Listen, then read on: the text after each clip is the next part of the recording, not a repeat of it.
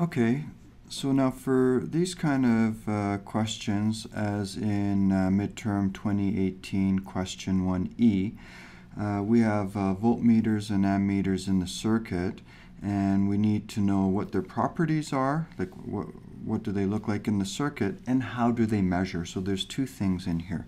So let's just review the properties of the meters, okay?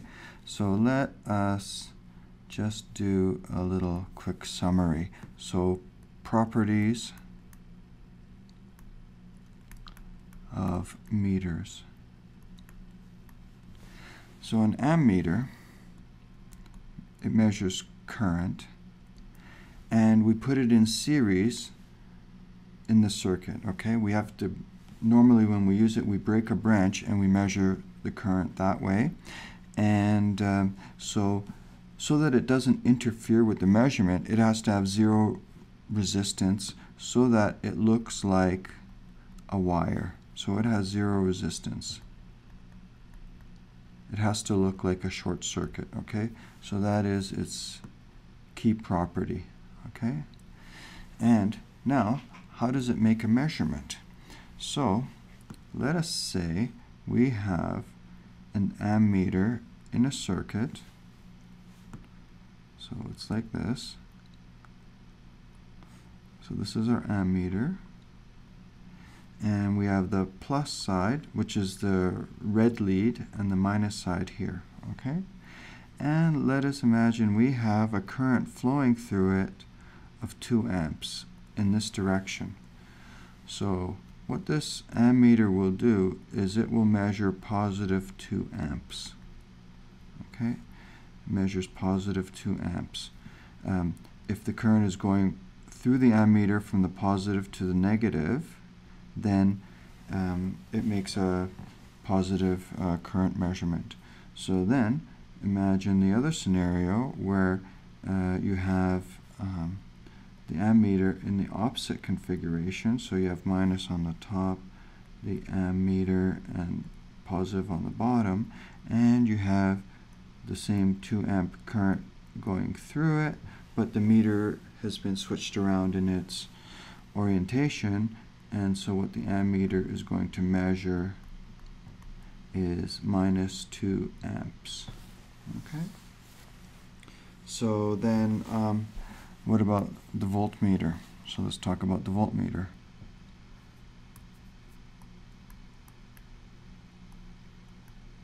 Voltmeter. Okay. Now we use the voltmeter to measure the voltage across a component. Okay, and for it not to interfere with the circuit, it has to have infinite resistance so that no current flows through it. So its property is that it has infinite resistance. So it looks like an open circuit when it's in the circuit. An ammeter looks like a short circuit. Okay, so the voltmeter has infinite resistance. Well, that's the ideal voltmeter and the ideal ammeter. Okay, so it has infinite resistance. That's the important thing about it. So now how does it make a measurement? So let's say we have our voltmeter here.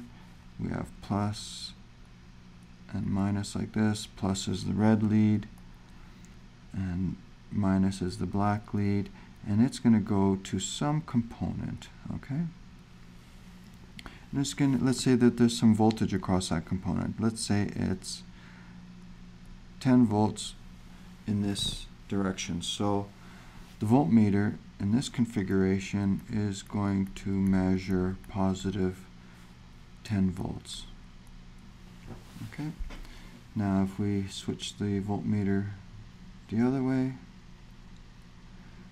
so minus is going to be on top, that's a black lead. Positive is on the bottom, that's the red lead. And if we have our component across there, and imagine we have 10 volts, the same as what we had. So then in this configuration, the voltmeter is going to measure minus 10 volts.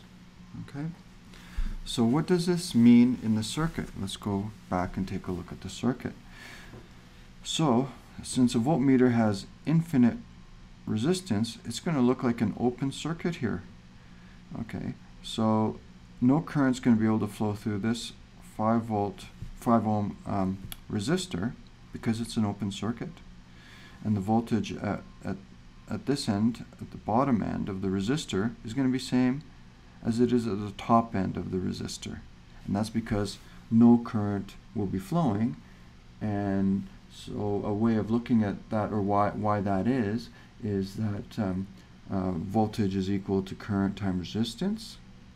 So the voltage across that resistor is 0 because the current 0 times whatever the resistance is still 0. So there's 0 voltage across there. So whatever voltage we measure at the bottom end of this resistor will be the same as the voltage we measure at the top end of that resistor. And then for this ammeter, it appears as a short circuit. And what's going to happen is that it's effectively going to short circuit this 5 ohm resistor. So it's going to be as if this 5 ohm resistor is not there. Okay?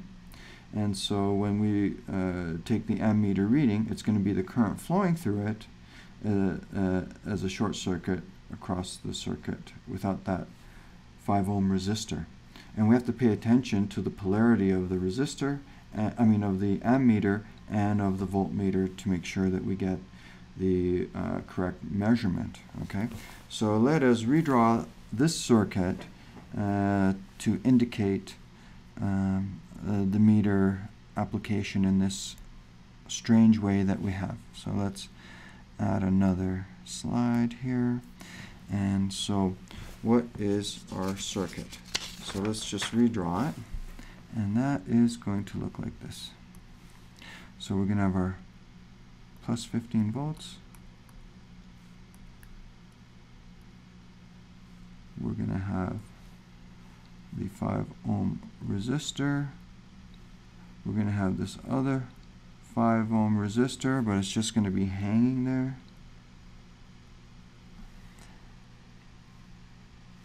And then we're going to have the short circuit that's defined by the ammeter. Okay, so that's the circuit. And so now, given the orientation of the ammeter, positive being at the bottom and negative being at the top, a positive reading would be the current flowing upwards through that branch. So let's just call that current I ammeter. Okay, so that's the reference direction for that ammeter. And then we're going to have the voltage of the voltmeter over here. Okay, so now let's just take a look at that voltmeter measurement. Now earlier we said that the voltmeter measurement, the voltage of the resistor at the bottom end is going to be the same as at its top end. So then we can say that the voltage Vm is also across there like that. And we see that that voltage is across a short circuit, so it has to be 0. So Vm must equal 0 volts. Okay, and that's one result. What about the other result? So now we need to calculate the current I ammeter. So let us define a current flowing through this circuit. So it's just going to be a current flowing through here. We know that current flows from the positive of a voltage source through a resistor. So that was 15 volts. So let's just define that as I. Okay, and we know that I is going to be equal to minus I AM. So now let's find out what I is. I, using Ohm's law, is 15 volts divided by 5 ohms, and that's equal to 3 amps. Therefore, IAM has got to equal minus 3 amps, okay? And that is our second result. So that is how we do these kinds of voltmeter and ammeter questions. They can be quite tricky.